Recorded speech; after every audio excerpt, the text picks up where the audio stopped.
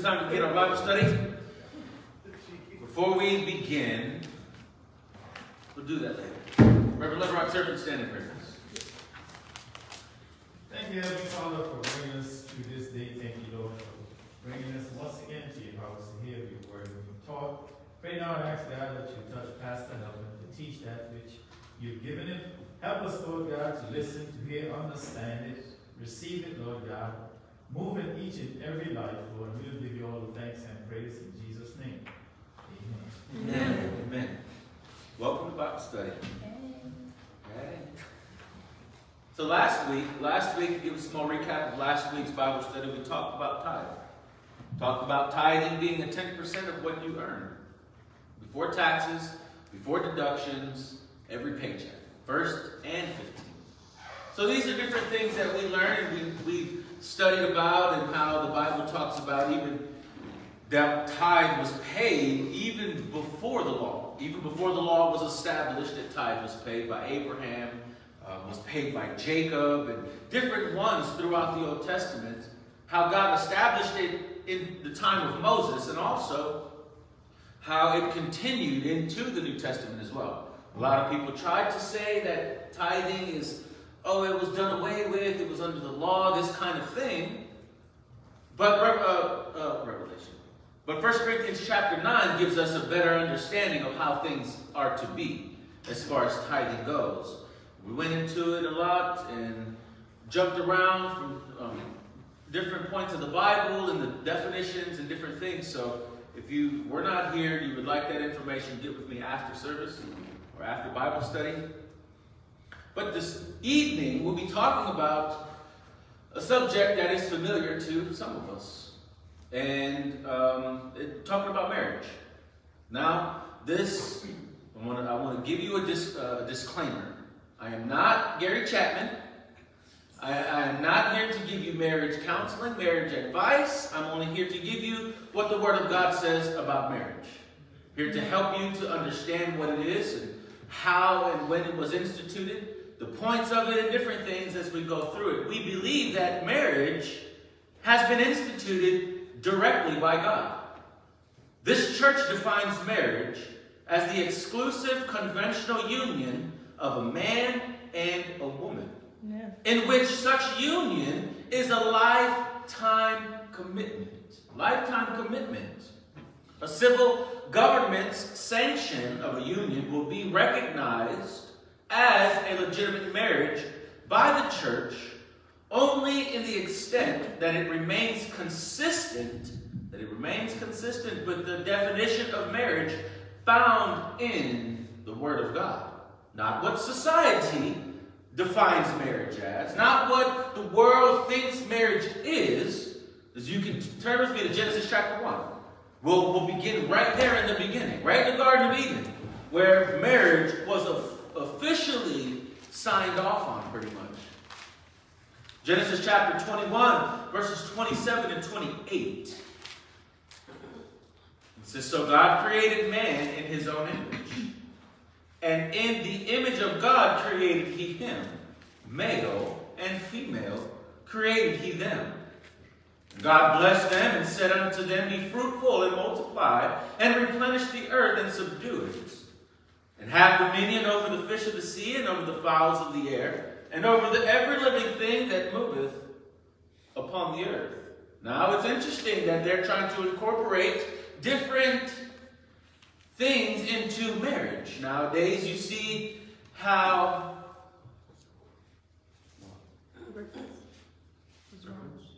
Genesis chapter 1, verse 27 and 28. Is it 21? That's 21. Okay, Genesis chapter 1. Okay. Verses 27 through 28. Okay.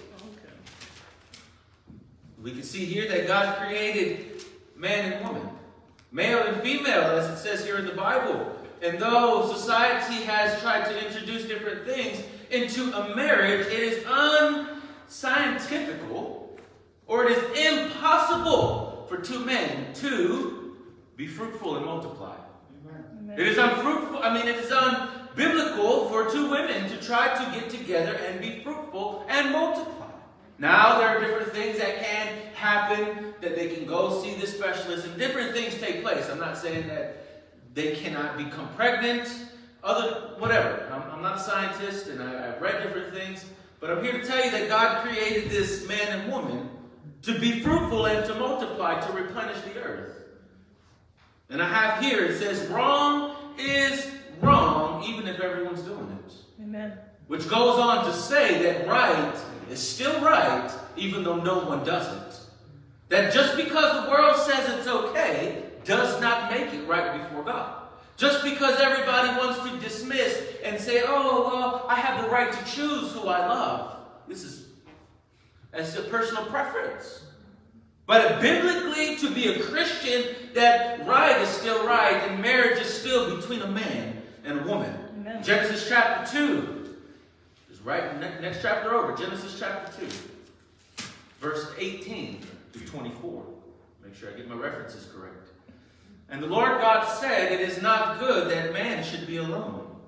I will make him and help me for him. Help me. I'll make him somebody to be there to help him. He didn't say, man's alone, so I'm going to make him a servant. I'm going to make him a slave. I'm going to make him one that he can command and rule around. Because as a man, that woman that we have or aspire to have is there as a helpmeet. Amen. And we'll get into that and the definition of that and some more of that, but I want to continue reading. Where it says, and out of the ground the Lord God formed every beast of the field and every fowl of the air, and brought them unto Adam to see what he would call them. And whatsoever Adam called every living creature, that was the name thereof. Adam gave names to all the cattle, to the fowls of the air, to every beast of the field, but for Adam there was not found an helpmeet for him. And the Lord God caused a deep sleep to fall upon Adam, and he slept. And he took one of his ribs and closed up the flesh instead thereof. And the rib which the Lord God had taken from man made he woman, and brought her unto Adam. And this is amazing what Adam said when he seen her. I'm pretty sure that God did not make some ugly creature. I'm sure that Adam instantly was like, whoa, who's that? Hey, how you doing? He says, this is now a bone of my bone. She is a part of me. You know, a helpmeet God made for him. Not somebody to beat around and to rule around and to be mean and cruel to. That she is on that same level of creation as Adam was. She was not anything superior or inferior, but they were on that same level of being, especially in the eyes of God. This is now bone of my bone and flesh of my flesh. She shall be called woman because she was taken out of man. Therefore shall a man leave his father and his mother, and cleave unto his wife, and they shall be one flesh.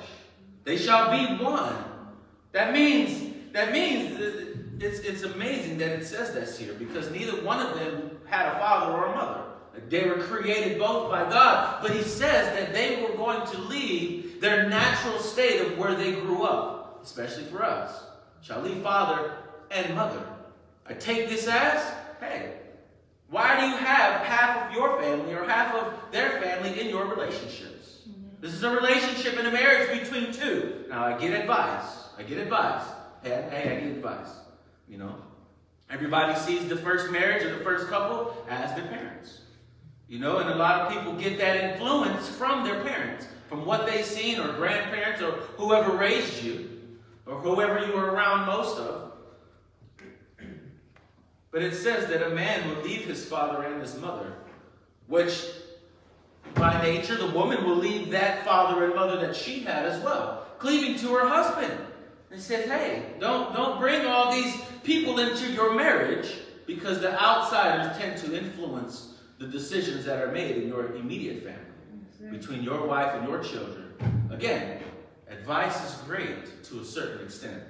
Now I want to talk about this helpmeet. This helpmeet that was created for Adam, and she was made to be a help. A counterpart for him. A counterpart. Significant. The significant other. His other half.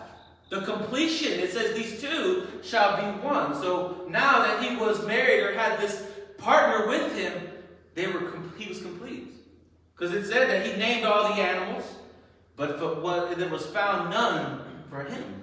There was no mate or no person there, no being there that was made for him until God decided to create this woman specifically for him. So, a suitable wife is a helpmeet from the Lord. That she's coming from the Lord, that the relationship is likely to be comfortable, more comfortable, when it's, it's like, oh, well, it's meant to be. It's meant to be. People say that all the time, right?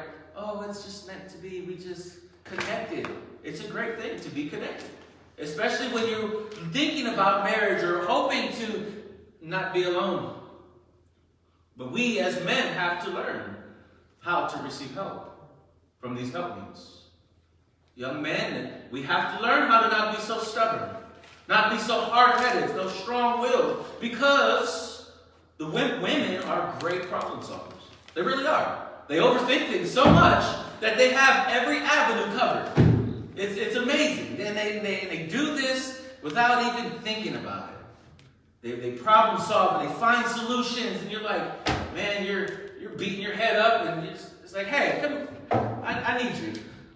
I'm having this issue, I'm having this, and sometimes we get, they call them brain farts. We can't think properly. We're so much in this situation that we're in the box, we can't think outside the box. So having other eyes to help us helps. But we have to put down that pride. Have to put down that pride of being the macho man, of being I'm the one in charge. It's me. I'm the leader, right? No. That we are, they're on the same level as we are. And also, she is our helper, not our slave. They say, cooking and cleaning and dishes, that's not just a woman's job. That's not just a woman's job. That it's up to the man to help also. This is a give and take relationship. Why should she have to do all of the work? I work. Yeah, the man works long, extensive hours to provide for the family. But that doesn't mean that he can come home, sit like King Tut, and have everybody cater to him. It doesn't mean that. Because what he doesn't realize is that she's been home all day, tending to the kids, tending to the house, tending to different things, and she needs a break too. So these things that it helps us to realize that she's not our slave. And it means that we are not tyrants. Hey, do this because of that, blah, blah, and we're coming all down on her, knife-handing her, all of these different things, but we are being careful and concerned about her. We're learning how to contribute as men. They say the role of a man is, or the role of a woman is to take care of the home and do these different things. But it's both of your job to take care of the home. It's both of your job to make sure things are running smoothly and properly. Cleaning up after ourselves, wiping the sink when we're done. Scrubbing the toilet if you've dropped a bomb. Doing these different things. The little things help. The little things help. They go a long way. And it shows the appreciation. Hey, I appreciate you. I know that you've done a lot. You do a lot. Let me help you. I have to be asked a lot. Sometimes my lazy bone kicks in. And I just want to sit on the couch and relax. And rest. And veg, as they call it. These different things. But we have to make sure that we're contributing as well. But here again, ladies, y'all have to remember that you're not his mother. You're not his mother, you're his wife. That as far as the bossiness and the trying to do these different things is hey, we do it together in love and in respect for one another. But I want to get into this little bit here. Genesis chapter 3. So I hope you didn't go far from Genesis. We're just going to truck through the Bible. And forgive me if I go over just a little bit. You know what? We may have to have a part 2. There's a lot. There's a lot in here. And we're just talking about the basic things of marriage. The basic things of how to be, in a relationship with somebody else that's totally different than you are. Different. The way they think is different. The way they grew up is different. How they were taught and trained is totally different. Like, wait, why are you doing it that way? I didn't do it like that when I grew up. My mom didn't do it that way. Well, I'm not your mom. I'm not your daddy. I'm different. We're different. You have to learn as a couple how to use the differences to your advantage. Use the differences to your advantage. Genesis chapter 3 and verse 16. Almost at 16. He says, unto the woman, he said, I will greatly multiply thy sorrow and thy conception. In sorrow thou shalt bring forth children, and thy desire shall be to thy husband. That was the point I wanted to make. And thy desire shall be to thy husband, and he shall rule over thee. Again, this is not ruling with a rod of iron. This is not coming out here like Napoleon and being a dictator. No. But if you look, if we look, okay, go to Genesis chapter 4 and verse 7. Next chapter over. I want to talk about that word desire. That when people read that word and your desire shall be to thy husband, they're like, oh yes, I desire him. That means I want him, right? No. That's not the desire that the Bible talks about. It says, Genesis chapter 4 and verse 7, if thou doest well, this is God talking to Cain, shalt thou not be accepted? And if thou doest not, sin lieth at the door, and unto thee shall be his desire. And to thee shall be his desire. That urge to want to control and to rule. And to have possession over. That's what that word desire means. That when God gave Eve that curse and said, thy desire shall be to thy husband, that it's going to be in her heart to want to be the boss. Isn't that right, ladies? You don't have to say amen because I know it's true. Amen. it's in there. It's that nature to want to be the boss. But the Bible says that the man shall rule over them. Now, I was looking things up, and again, at that time, I'm sure they had a great relationship. I'm sure Adam and Eve had the best marriage. And they would talk to each other, and they would be there, and they would hang out, and he'd show her all the different animals that he named, and they would just go through and be social butterflies. That's what God created man to be. Not socially awkward, but social butterflies. Being able to talk to people, different ones. But we can see in the beginning of Genesis chapter 3 that she didn't necessarily listen to her husband. That she didn't listen to him. And the words that God spoke about that tree that they were supposed to stay away from. So here, the different commentators begin to point out the fact that the desire shall be to thy husband, and he shall rule over thee, as he was no longer going to be as gentle as he once was. That he was going to be that leadership over her, and the determination of her will be yielded to her husband. These different things, and Paul would go in to talk about it, and we have it all here, but I'm not going to get to it all in 12 minutes. I'm not. But as ladies, you have to realize that being Christians helps the submissiveness. Helps you to be submissive to your own husbands. But as Christians, men, the Bible talks about knowing how to love your wife. Knowing how to be there for her. Be that support group. Be that one she can go to when she needs a shoulder to cry on. We have to remember that men and women are totally different. That women are from Venus. Men are from Mars. And it almost really seems as if we're from two different planets. That the women, when they talk about things, that helps them.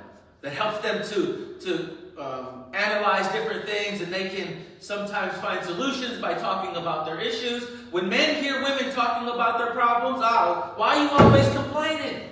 You're complaining. Let's find a solution for it right now. Let's find it here. If you do this and you do that, see, men are problem solvers. Men are problem solvers. So men have a thing about when the women talks to them, they feel like they have to solve the problem. I have to solve it. She's going through something. Let me solve it for you. She's like, I don't need that. I just want to talk. I want to get it off my chest. These different things. And also, men have a problem with not being able to find solutions. So when they do, what happens? They just go off on their own. And we get to a quiet place. My quiet place is in here. Right here. This is my quiet place. Come in, get my thoughts together, you know. Sometimes I don't talk as much as I should, or I tell her, hey, I'm going to the office, you know. I need to get alone in my cave for a little while to get some things going on in my mind. And she's like, oh man, he hates me. If you hate me, just say that. You know, if you don't love me, then say that. These different things that women don't understand about the man. Man needs his quiet time. Women like to talk. These different things, we have to remember that we're from two different places. We have two different mindsets, two different makeups, two different things going on, you know. So we have to remember that. Remembering these things.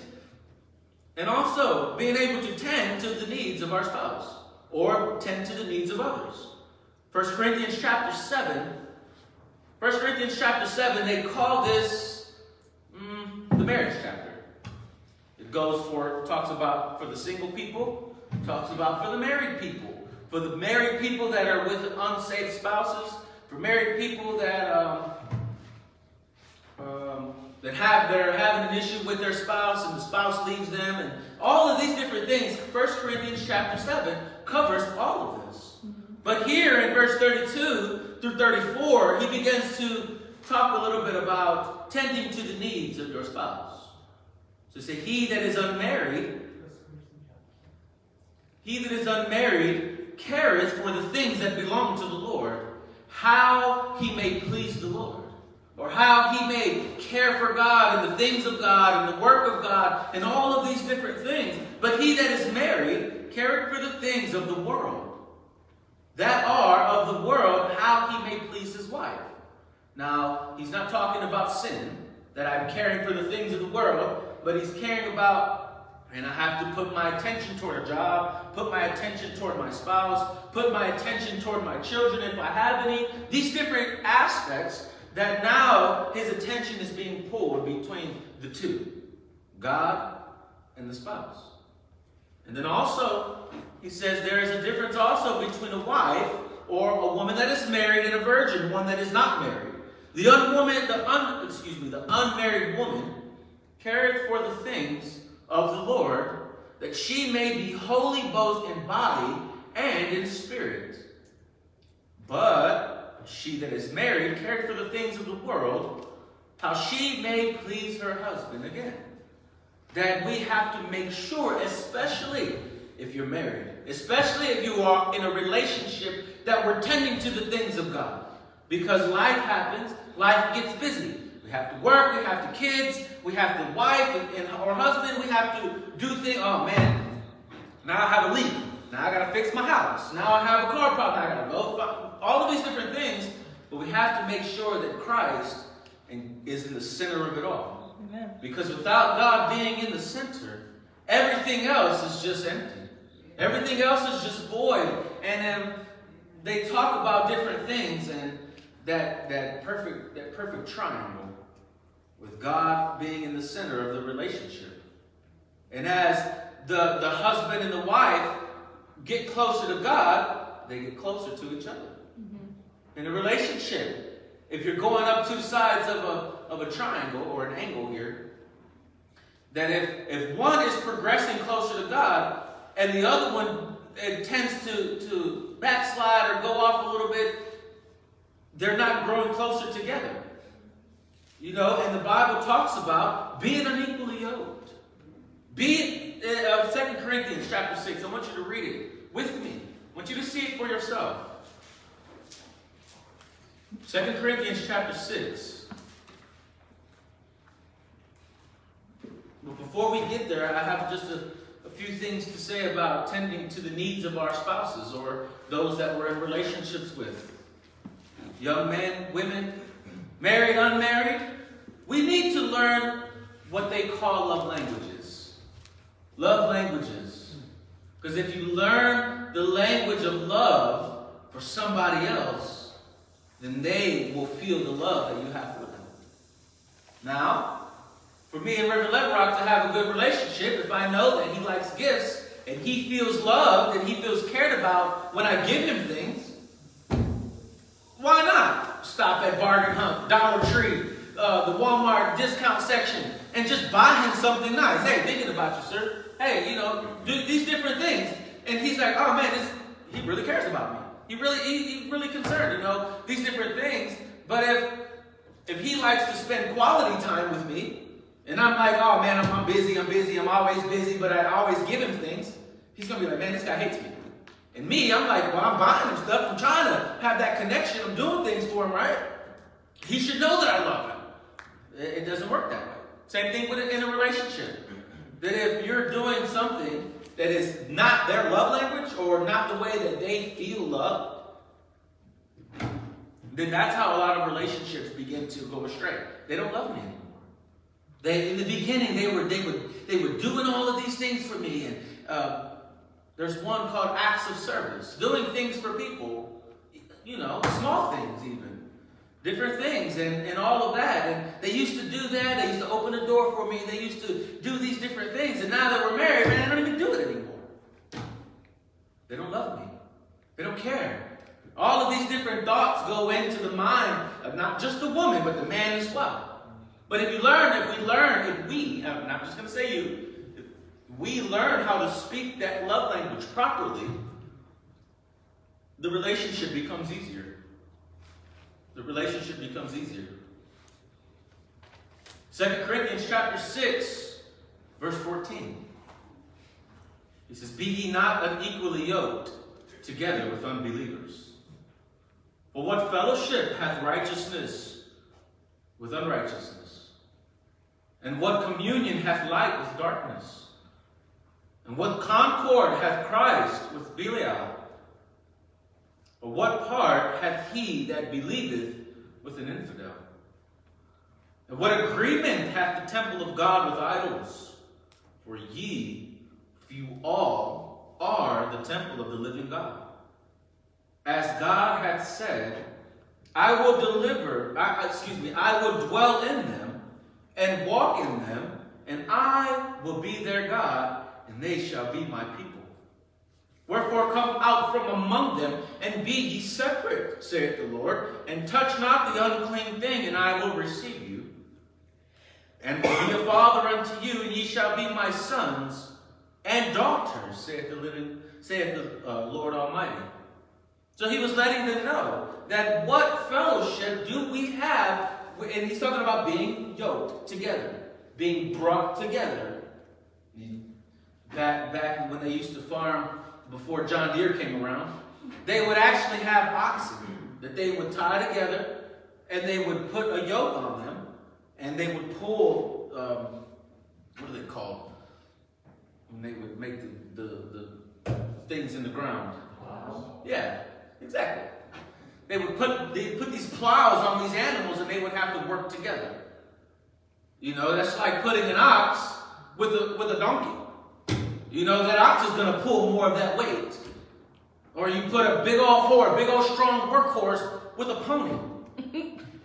That's going to look, the pony may not even reach. He's trying to get up there in the yoke. These different things that he's saying, be not unequally yoked together with unbelievers. Now, if you got married and neither one of you were Christians and one got saved, that's a different story. We'll go into that a little bit later on. But he's saying that you have the ability to stay away from being yoked to the wrong person. Mm-hmm. Being bound to that wrong person. And I understand that people say, yeah, I'm a Christian. I believe in God. And before marriage, when people are courting or dating, they say whatever just to tie the knot. They'll say whatever. Oh yeah, I believe in God. Oh yeah, I'm this. Oh yeah, I'm that. Oh yeah. That's why the dating process is such an important stage in life because you begin to see how they are. You begin to see how they act. So it said, if you want to know a person, make them mad. You want to know how they really are? Make them mad. I'm not talking about all the time. Not all the time, but that's how you begin to see a person's true colors. Because especially when you're dating, man, everyone's dressed in their nines. Their attitude is up to par, man. Everything is all nice and gravy, right? But it becomes, once you get married, that you start to see as they would say, the ugly side of marriage. Now I have to live with you. Now I have to put up with things. You know, and these different things take place.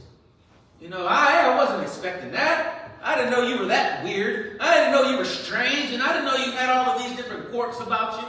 But that's why being honest and upfront is important as well. Hey, this is me. Take it or leave it. But people have that mentality so much. Well, you're going to love me for who I am. Right? No. If you're a mean ogre and you an ugly, mean, old grumpy troll, no one's going to want to be with you. And if you want Prince Charming to come sweep you off your feet, you may need to change, sweetheart. Same with the young man. That if you want to find that princess that you've always been looking for, then quit being arrogant and proud. Be humble sometimes. You know, be nice and kind. Not Mr. Casanova, trying to get all the girls who talk to you and look your way. Ooh, she likes me. No, what? She's probably looking to see, oh man, that dude's ugly. Look at him. Look how ugly that guy is. You know? These different things that men, unsaved men have issues. Unsaved men only want one thing. And if you don't know what that is, get with me after Bible study. I used to be an unsaved man, and I can speak from experience. But when you get somebody that cares more about your spirit and your soul than he does your body, things become easier. Things become easier. When I was dating my wife, I was working with an older gentleman. He was probably close to his 70s, you know. And I was talking to him, and I was saying all the positive things that I liked about her. Whatever. We were just talking. He was my supervisor at the time. He was like, brother, let me tell you something. When you're looking for a woman that knows how to cook is great. A woman that's clean and dresses well, that's a blessing. He said, but forget all of that. Forget all of that, because if she loves God, she'll love you. If she loves God, she'll be on your team. She'll be on your side, and she'll be there to help you. She'll be the helpmeet that you need. All of these things, find a woman that loves God. I'm here to tell you tonight, young men, find a woman that loves God. Because if she loves God, she'll love you. Young ladies, older ladies, same thing. Same thing. That when people have that true heart of God and that care for God and that love for God, it will show in their relationships. It will show in how they go about their very lives. And I'm way over time. I'm over time by 3 minutes. I still have a ton to go over. So we'll pick it up next week.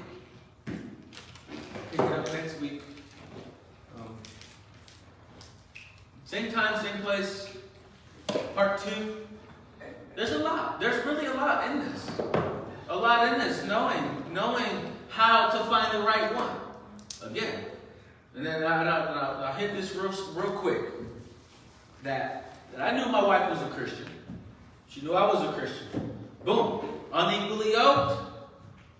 Box check. We don't have to worry about it. We got that cleared. We're equally yoked. Now people say, well, how do I know? Well, that's the big one. That's the big one. If you're equally yoked, if you can be equally yoked together, that's the biggest one. Now you just have to figure out if your personalities go together. You know, learning each other, talking with each other, going out, you know, with each other, not at night, not privately. Don't go swooping up at midnight. Hey girl, how you doing? What you up to? I know Rallies is still open. What's up? You know, these different things, but making sure that we are keeping ourselves.